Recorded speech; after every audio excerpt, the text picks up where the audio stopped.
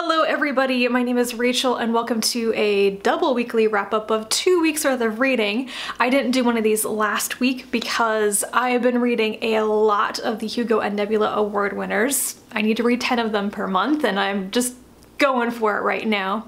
I didn't have enough non-winners to talk about last week to really justify doing a weekly wrap-up. I am intending on doing separate reviews or little wrap-ups of the Hugo and Nebula award-winning stuff, so yeah, my video making schedule thing just got really messed up because of this project, but I'm going with it. It's exciting. But I read 9 things in the past 2 weeks and I'm going to mention them all here and then do my usual overview of the ones that I'm not doing separate videos on. The first 3 are The Man in the High Castle by Philip K. Dick, A Time of Changes by Robert Silverberg, and Stand on Zanzibar by John Brunner. These are Hugo and Nebula Award winners and I disliked all of them to varying degrees. I'm going to do a quickie kind of wrap up of just those 3 books because don't really want to rant about them for super long, but I just want to get them over with. They're sort of hanging over my head. I didn't enjoy them very much, so separate videos coming on those 3. I also read Slow River by Nicola Griffith, a Nebula Award winner, and I really loved this one so much that I'm going to be doing a separate review video on it. The other award winner I read is The Big Time by Fritz Leiber. This is a Hugo Award winner? I can't keep them straight now. I'm reading so many of them. I just finished this yesterday. I didn't really like it. It was interesting because it was staged like a play, but boring discussion. I wasn't really into the idea of soldiers from a time war showing up at what's basically an entertainment brothel and then there's an atomic bomb. I didn't get the point. What is the point of this book? Anyway, I will talk about it in more detail when I do my big wrap up at the end of the month of the award winners. No, I lied. I read another award winner, Red Mars by Kim Stanley Robinson. Can you tell I'm getting confused? I'm just, oh my god. I'm not gonna edit this out. I'm not gonna edit this out. This is a hard science fiction novel. It's the first in a trilogy about the colonization and terraforming of Mars, I believe over a couple of centuries. This first book was awesome. I loved this book very, very much. I cannot wait to get Green Mars. I have to read Green Mars and Blue Mars, the last 2 books, because they're Hugo Award winners. And I will either talk about it in detail in my wrap-up at the end of the month or may do an overview of the entire series because I'm going to be reading the series a lot faster than I thought I was going to.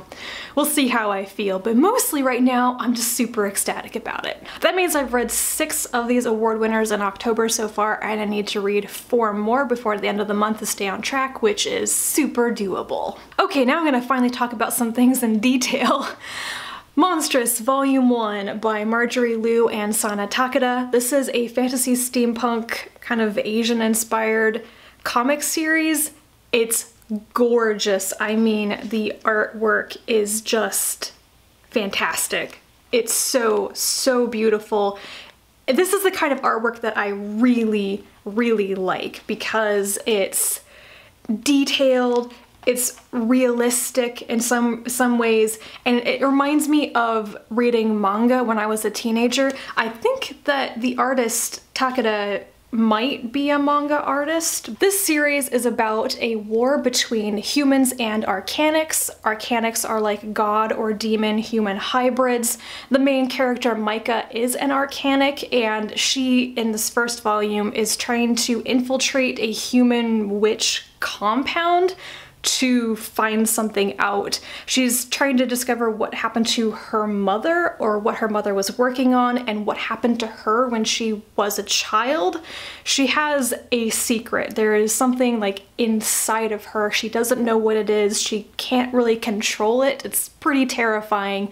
And she goes to this place to discover answers and it gets super violent and out of control and she picks up some friends who she's not very friendly to, and it's difficult to describe what's going on in this because I think the only negative thing I have to say about this first volume is that it is so lush and gorgeous. It's focusing on the world building, on these beautiful scenes, but not enough on explaining what the story is going to be. There are also a lot of really cool highlights in this. There's a cat character that I adore. I hope the cat survives because I want more of the cat. The main character, in fact, most of the characters are Asian. It's just definitely Oriental. They're not white. And the main character has a disability. She's missing the lower half of one of her arms, which I have never seen in a comic before. It's pretty cool. So there are so many reasons why I would recommend this. It's beautiful. I think the story is going to be good. The characters are interesting and diverse. And it's by, I think, a mostly all-female team of creators. I read another comic, Lumberjanes Volume 4, Out of Time. This one is written by Noelle Stevenson and Shannon Waters and illustrated by Brooke Allen, which I believe is the original team and the original artist. I continue to love Lumberjanes. It's about a group of girls at a very strange summer camp where they spend way more time fighting off mysterious beasts from the forest than actually earning their badges. And in this one, a freak blizzard hits camp and more adventures ensue. It's just so madcap and weird, and very little of it makes sense. Though I do think in this volume, there's more of a continuous story throughout it, which was very interesting. It felt a little bit toned down from the craziness and just all over the place of previous volumes, and I really enjoyed that. But it still has that spark and charm and craziness, so I really enjoy this. It's just brain candy. And the final thing I have to talk about is A Night in the Lonesome October by Roger Zelazny. This is about a cast of characters, man. It's a group of famous characters from literature and their familiars, including Jack the Ripper, whose dog is the main character and the narrator, and Sherlock Holmes makes an appearance. All of these people are showing up in the days leading up to Halloween and a full moon, I believe. They are going to participate in a ritual to either open or close the gateway for like terrible beasts to enter the world. And so they're all plotting and scheming and figuring out who they can trust and who they want to thwart. And it's really funny.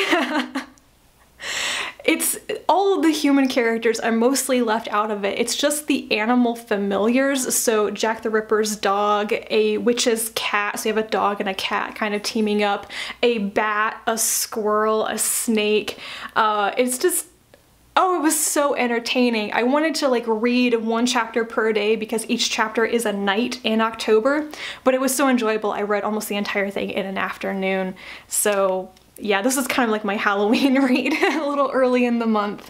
I totally recommend this. This is probably the funniest thing I've read by Zelazny. Those are the 9 things I read in the past 2 weeks. A bunch of really good stuff, especially in this past week. I am currently reading Hidden Figures by Margot Lee Shetterly, a nonfiction book about Black female mathematicians at NASA beginning in the 30s or 40s. I am really enjoying this. I really like the subject matter, but I haven't felt like reading nonfiction this past week, so I've been pretty slow on it. Hopefully I will get back in the groove and just finish it this coming week because I think the whole thing is just going to be really, really good. I will also be reading more award winners this coming week. Green Mars, of course, because I gotta get on that, and I have a couple of other things checked out from the library. So I will update you on what I'm currently reading and or what I have read depending on how things go. And that's it. I need to go now because my neighbors are home and they're gonna start screaming anytime now. So thank you very much for watching. I hope you had a fantastic weekend, and then I'll talk to you again very soon. Bye.